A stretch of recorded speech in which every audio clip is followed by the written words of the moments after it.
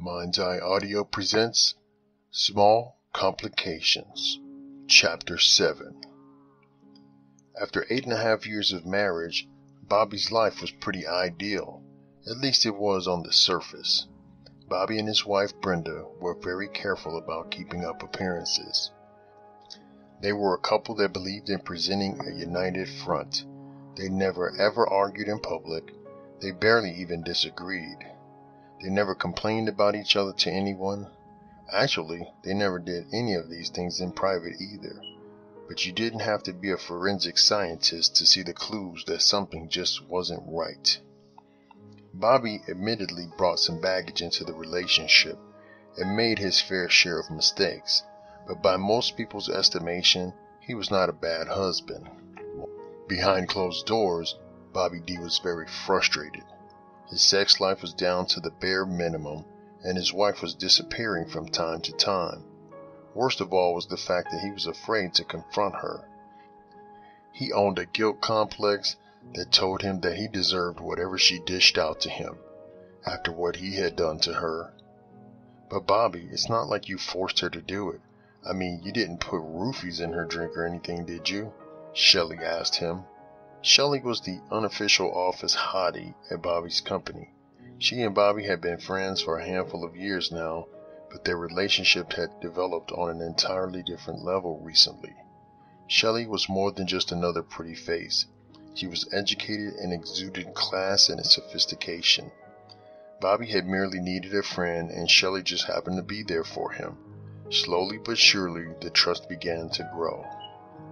You're right, but if I hadn't brought it up, then she wouldn't have felt obligated to do something that she really didn't want to. Bobby replied to Shelley, How do you know that she didn't want to do it? You told me that she hasn't complained once. Maybe there's something else going on with her, Bobby. You know how women can get a little crazy sometimes. Maybe it's hormonal, Shelley said.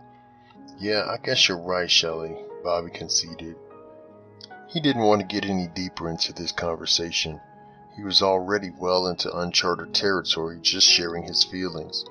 He was more accustomed to just cramming things into that emotional incinerator deep down inside where things go in and never come back out. He wasn't quite ready to reveal the whole story to Shelley. After all, he didn't need her thinking that her boss was a complete idiot.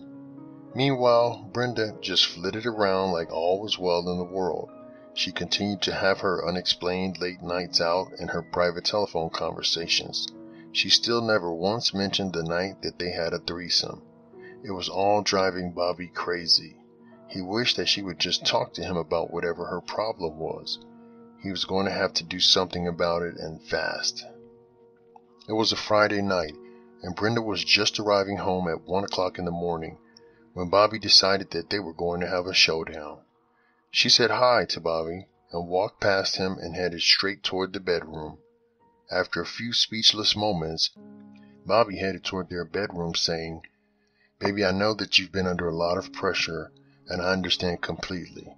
I ain't mad at you one bit, but I was wondering if there's anything going on with you that you aren't telling me. She wasn't there. He could barely hear the shower running behind the closed door that connected to their master bath. Damn, he said. He just stood there feeling stupid, and he decided that he would just wait for her to come out, and they would definitely talk tonight. He was determined not to let his fear get the better of him, but his curiosity was another thing entirely. Her cell phone was sitting on the dresser, and something inside him clicked. Before his mind could formulate the thoughts, his hands were performing the actions. He scrolled through her contacts and saw several names that he did not recognize. This normally would not have bothered him. Bobby D was not an insecure man. But there was a number in there listed under the name of Private that brought the butterflies in his stomach to life. He had not heard her turn off the water in the shower. He was barely able to toss her phone back on the dresser as she entered the room. She was soaking wet and beautiful. It seemed that in the years together, Brenda had only grown sexier. He missed her touch. I'm sorry, honey, were you trying to say something before I got in the shower? Bobby froze up. He had so much to say, so many questions that he wanted to ask, and he did not know how or where to begin. Oh, it was nothing. "You doing okay?" he asked. "Yeah, I'm fine. I'm just very tired. I gotta get up early," she said as she quickly slipped into a t-shirt and panties combo and climbed beneath the covers. "Can you get that light for me, hon?" she said, and rolled over, her back to him. Bobby hit the lights and hesitated for only a moment before he left the room. The next day, Bobby asked Shelly to join him for a bite to eat after work. "I really need to talk," he told her. He made the arrangements with the babysitter and decided to take Shelly to the House of Ching, a very nice restaurant that featured authentic Oriental cuisine. It was rated 5 stars by all the critics. Bobby asked for a booth in the back. He did not want any interruptions.